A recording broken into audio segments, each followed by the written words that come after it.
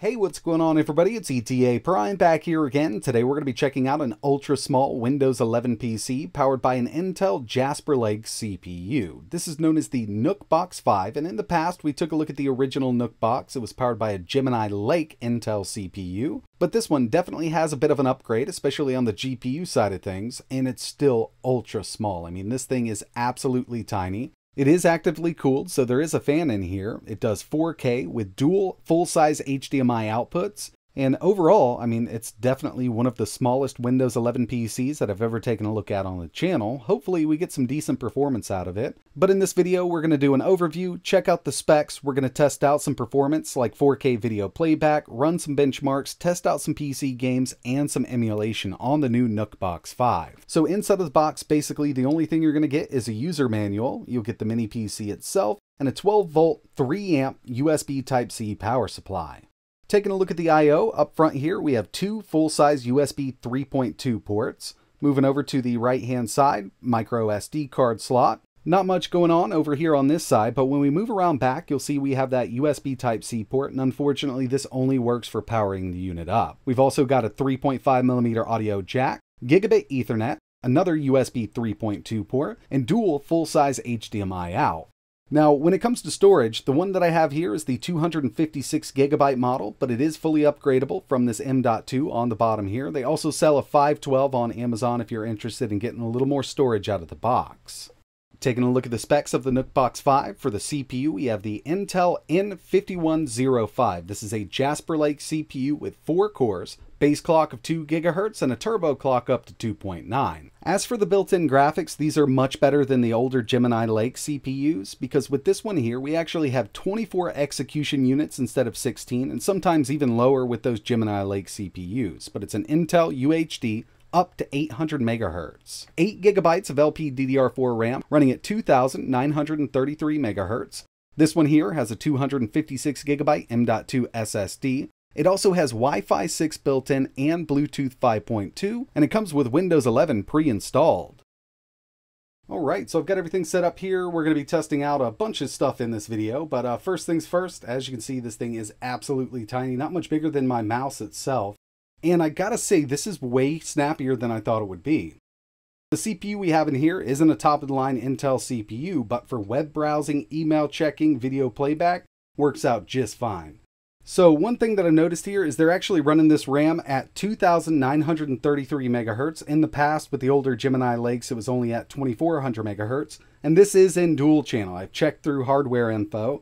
So it will help out with GPU performance, and on top of the new UHD Intel GPU they have in here with those 24 execution units, it's not a bad little light gamer either. Wi-Fi 6 connected right up to my Wi-Fi 6 router, no problem with web browsing. Everything's really quick here, just went right to the GMKtec website.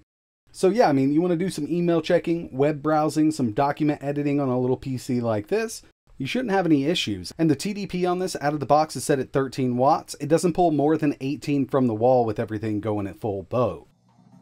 And when I do 4K video playback tests with these mini PCs, I always like to turn scaling completely off with Windows. That way our viewpoint on the video itself is truly 4K. So this is a 4K 60 HDR video from YouTube.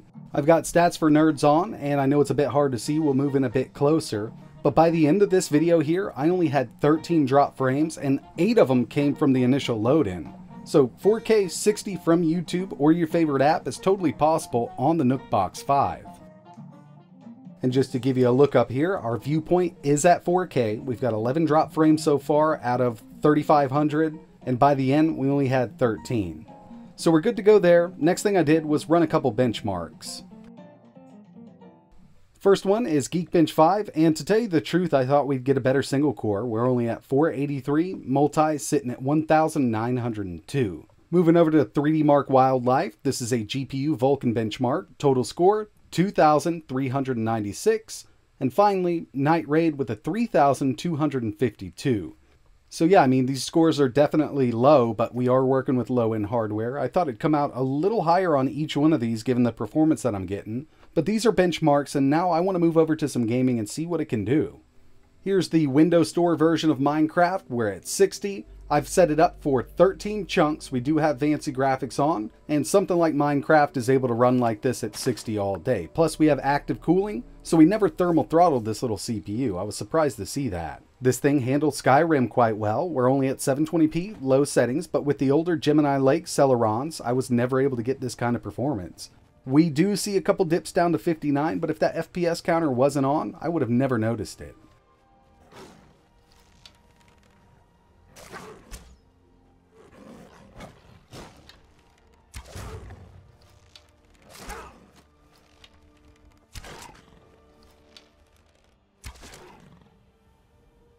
And next up, we have Left 4 Dead 2, 720p, low, and going into this, I really didn't expect it to run it as well as it did, just like Skyrim, but we're getting an average of 98 FPS. I could probably take this up to 900p, or maybe even medium settings at 720p, and be just fine with it. I know these are older games that I'm testing, but this is a very low-end CPU with integrated graphics. It's not going to do AAA games very well, but I did test at least one newer game, The Art of Rally. One of my favorite little racing games. I've been having a great time with it. At 720p low, we can get over 60 with it. We actually had an average of 64 FPS out of this. So the new UHD graphics they're using in their low-end chips definitely have a big upgrade over the older Gemini Lake, and it really comes down to this having 24 EUs or 24 execution units versus 16 and sometimes even lower for older Gemini Lake CPUs.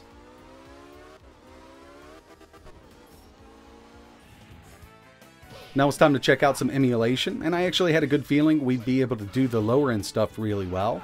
Here's Dreamcast using Redream. I'm at 1280 by 960, and I could probably take it up a bit. I mean, we're not stressing that CPU out too much.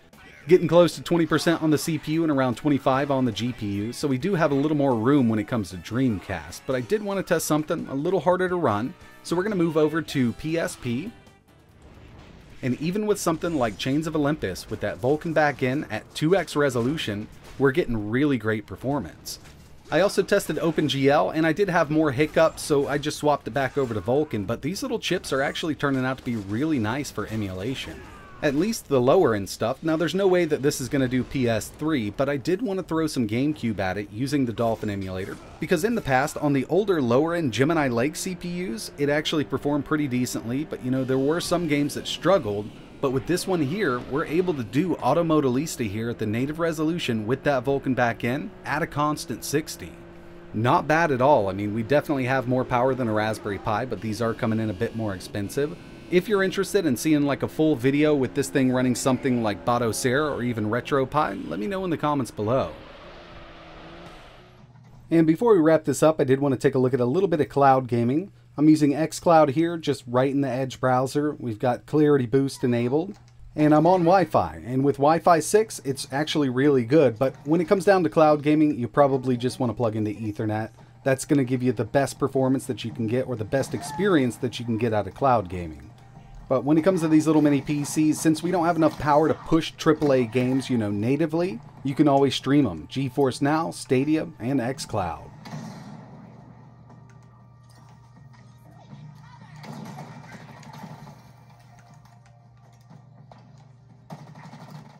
When it comes to measuring power consumption from these mini PCs, I always plug these into a kilowatt meter, and at idle, this thing only pulls 6 watts. While gaming, we average 15, and the maximum that I could get this to pull from the wall while maxing out the GPU and the CPU was 18 watts. So we have a relatively low power draw mini PC here also.